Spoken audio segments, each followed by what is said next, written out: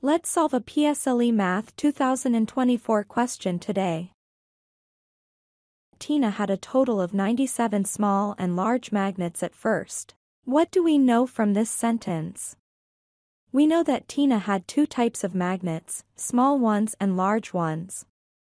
Besides that, we're also given the total number of magnets that she had. How many is that? Yes, 97 magnets. However, we don't know how many small magnets Tina had or how many large magnets she had. Let's try to draw the model based on what we know so far, alright? Let's draw two bars. One bar to represent the number of small magnets and another bar to represent the number of large magnets. Some of you might be wondering, why is this bar longer than this? Well, this is only temporary since we don't really know which type of magnet Tina had more of, but that was a good question to ask. We'll adjust this later as we go along. Since we know the total number of magnets, we're going to put 97 here. So far so good? Let's see what we're given next. She gave away 4 small magnets and bought some large magnets. Okay, we've got another clue. What happens to the number of small magnets Tina had after she gave 4 away? Yes, the number of small magnets would decrease. Tina would have fewer magnets. Great job if you got that. Then what about her large magnets?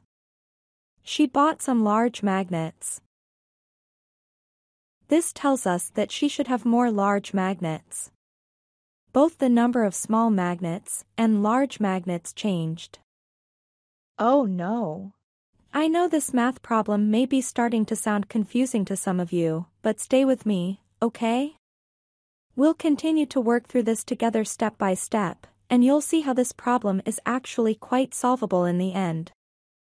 In the next part, we're given that the number of large magnets increased by 50%.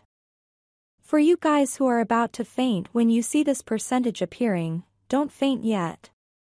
Let's make it simpler for you by thinking of this as half instead. This makes it much easier to draw the model. What we drew earlier on was the model to describe the before situation. This was before Tina gave away the 4 small magnets and bought more large magnets. Now, we're going to focus on the after situation. How would you draw the model to represent the number of small and large magnets in the after situation? Let's start with the small magnets. Tina gave away 4 small magnets. Since we already know that she's going to have fewer small magnets, we can draw a bar that is shorter than this. This part represents the 4 small magnets that she gave away. What other information do we know? We know that the number of large magnets increased by half. Let's draw an extra part over here. If this is half of this, it means that we can split this part equally into 2. This is how many large magnets Tina had at first. When she bought more large magnets, her number of large magnets increased by half. So far so good? Do we have any more clues about this math problem? We're given that Tina had a total of 114 magnets in the end. So let's label 114 at the side over here. Awesome! Now that we have a nice model all drawn out, it's much easier to understand the problem. Let's look at the questions and see what we're supposed to solve. How many large magnets did Tina have in the end? How would you find the answer to the first part? Let's look at the before and after models that we've drawn. We have the total number of small and large magnets for both situations, but how can we compare them? Let's see what we can do to the models to make them as similar as possible, okay?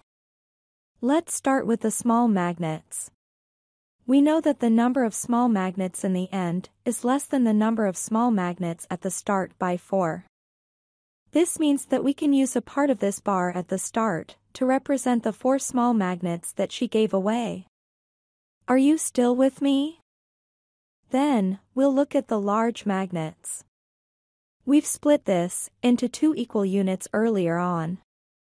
This means that this same bar at the start can be split into 2 units too. Here's where the magic happens. Let's look at the before model. When we subtract 4 from 97, we get 93. This means that this part, plus these 2 units, gives us a total of 93 magnets. Now, when we compare the before and after models, do you see the same parts appearing in the second model? We have the same part, and the 2 units over here as well. Since these represent 93 magnets, we can subtract 93 from the total of 114 to find how many magnets 1 unit stands for. 1 unit represents 21 magnets. How many large magnets did Tina have in the end? To answer that, let's find the value of these 3 units. When we multiply 21 by 3, we get 63. Did you get that? Tina had 63 large magnets in the end. Now that we've solved the first part, we can solve the second part quite easily as long as we do things step by step. Did Tina have more small or large magnets at first? How many more? Let's look at our first model. Since we already know how many magnets 1 unit stand for, it's easier to find how many large magnets she had at first. Let's find how many magnets these 2 units represent. 21 times 2 is 42. Tina had 42 large magnets at first. Is this number more or less than the number of small magnets she had at first? Although the bar that represents the small magnets looks longer, don't forget that this is what we assume at the start when we drew this model. Now that we're so close to the answer, let's do the math to confirm if this is true. Let's subtract 42 from the total of 97. Did you get 55? That's how many small magnets Tina had at first. Did Tina have more small or large magnets at first? Yes, she had more small magnets at first. Don't forget to answer the second part of the question. To find the difference in the number of small and large magnets, we can subtract 42 from 55. This gives us an answer of 13. Did you get that?